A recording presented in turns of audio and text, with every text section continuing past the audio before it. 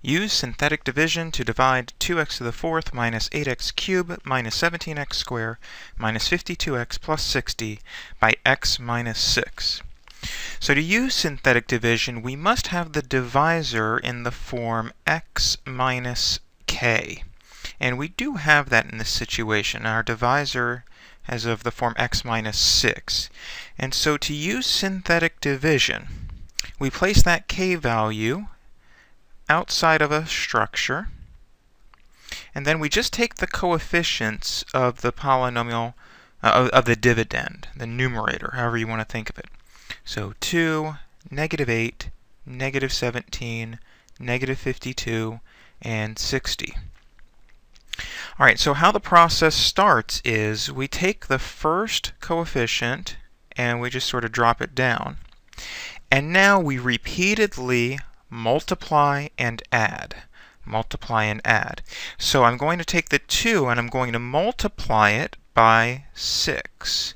So I'm going to say 2 times 6 is 12. Now I add in the column. Negative 8 plus 12 is 4. Multiply. 4 times 6 is 24. Add. Negative 17 plus 24 is 7. Multiply. 7 times 6 is 42. And add. Negative 52 plus 42 is negative 10. Multiply. Negative 10 times 6 is negative 60. And add. 60 plus negative 60 is 0. So now what happens here is these coefficients that are on the bottom of this structure are the coefficients of the quotient. We've gone through a division process. It's different than long division. It's just a different structure. It is in fact the same result that we would get by long division. It's just a different structure. Okay, so we had this 2x to the fourth plus or minus 8x cubed minus 17x squared minus 52x plus 60, and we were dividing it by x minus 6. Now if you think of the long division process, our first term would be an x cubed term, and we would go from there. So what this tells me is the quotient is 2x cubed plus 4x squared plus 7x minus 10, and there's no remainder.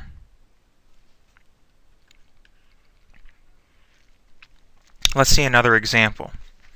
Divide 2x to the third minus 3x minus 5 by x plus 6. So we have to have the form x minus k in the divisor. X plus 6 is the same as x minus negative 6.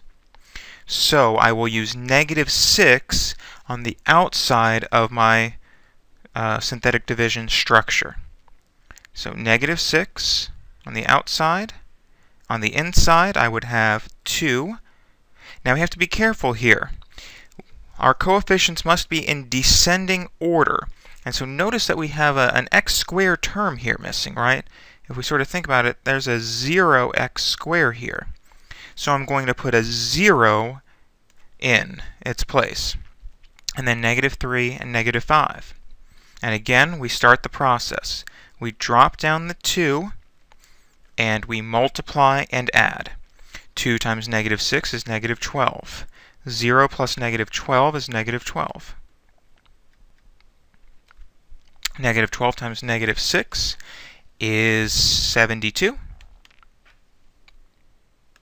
And adding, negative 3 plus 72 is 69. Multiplying. 69 times negative 6 is negative 414.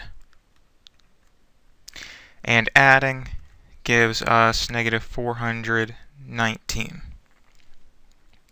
Alright, so again, this tells me that the quotient is 2x squared. We started with an x cubed, we divided by an x, that gives us an x squared.